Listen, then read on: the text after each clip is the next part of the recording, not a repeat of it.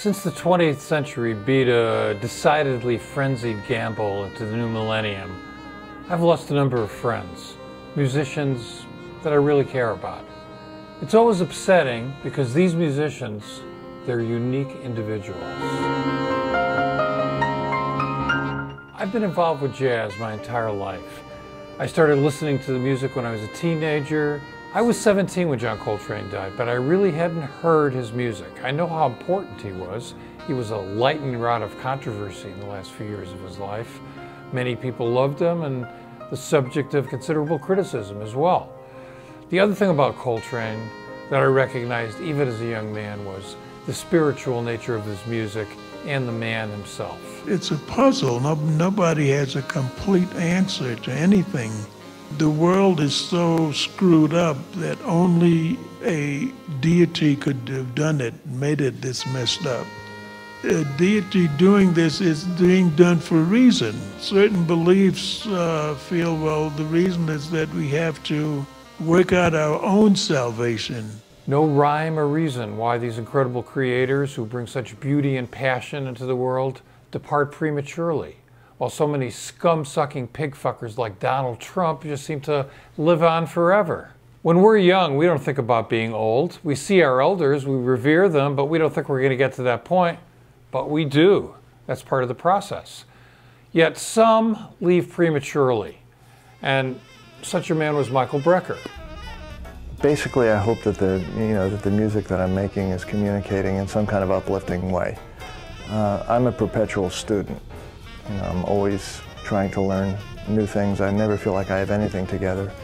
I'm always taking lessons and trying to fill in holes and also find avenues that are interesting to explore artistically and musically. And I think that that's the main vehicle for me to hopefully inspire others. Perhaps Michael's death hit me the hardest because he's the same age as I am. A few days ago, my friend Mulgrew Miller left us. I'm sitting doing this in the room where I did an interview with Mulgrew in March of 2007.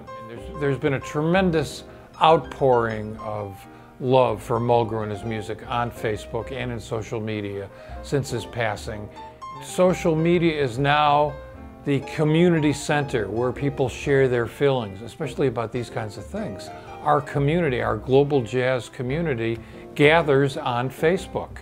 And when someone who means so much to us departs, this is the place where we go to grieve. These individuals, these remarkable people can never be replaced. There'll never be another John Coltrane or Michael Brecker or Mulgrew Miller.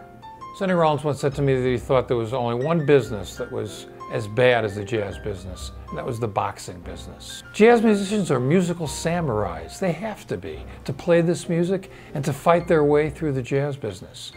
When we have a man like Mulgrew Miller, who lives a life of musical mastery and personal integrity, no wonder we feel the loss so strongly. That whole King movement, Martin Luther King, and that was the focus. That you grow up and maintain some kind of integrity about yourself as a black man or black woman, and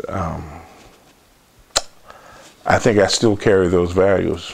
There are very few individuals like Mulgrew Miller in any aspect of life. As I march towards my destiny, whatever that might be, I just want to stop and pay tribute to these people who mean so much to me, and mean so much to so many others all around this planet, because jazz is truly a global medium. I remember back early on, Coltrane and myself and some other people had high hopes that music would change the world. It has changed some people's lives, which is enough. It's sometimes said, one person really can't make a difference. I don't think that's true.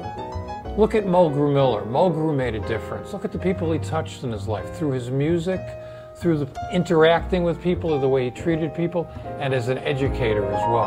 This is one of the few things that you can do in society and express yourself freely and creatively. You know, this is one of the most creative things you can do.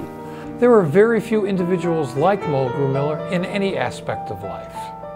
I once did an interview with Archie Shepp, and someone had passed a day before. I don't know if it was Ben Webster or someone. And as I sat with Archie, he said to me that each one that passes, it diminishes me just a little bit more. I know how special this music is because through the grace of God, I've been allowed to walk among the giants, be on the bandstand with them. And when this music is played in the right spirit, I know the effect that it can have. I know how special it is, and I know how it impacts people. I think that's important.